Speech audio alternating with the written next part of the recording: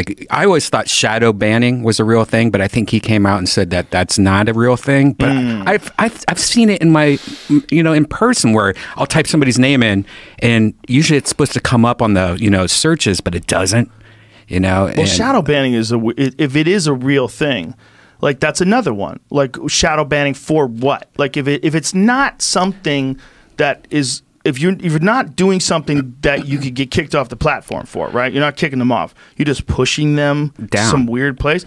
But if you're doing that, like, why are you doing that? Like, what? Because, like, but what would be the justification? From the ones that I have seen, there used to even be a website that you could type in somebody's username to see if they were shadow banned. So that's kind of interesting.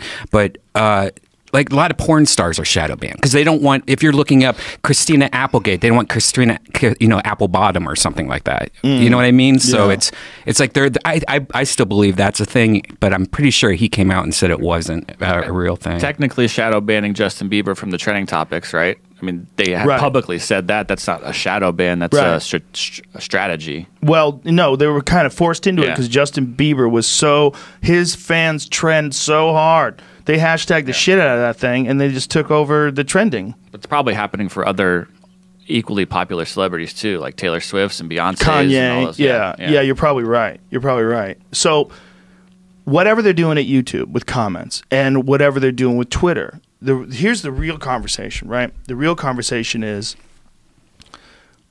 do we want that? Do we want them to curate? Do we want them to decide whose YouTube videos you could subscribe to and who? I mean, do they unsubscribe people? Is that real, or is that a glitch? Yeah, who knows? I don't think they unsubscribe. I don't think so either. But people have. Well, let's listen. If they're willing to move Justin Bieber from the #1 trending because he #1 trends too hard, and they think it's ridiculous, not to just acknowledge that our culture, that there's certain humans in our culture that are spending an exorbitant amount of time thinking about that beautiful man, right? There's a lot. But why do we want to lie and pretend that it's not as big? So if they just, I'm not saying they shouldn't, but if they did that, just if they did that, you go, okay, are we through the looking glass now? You can change the data. Like, what do you, when do you decide who gets pushed here, who gets pushed there? When do you decide?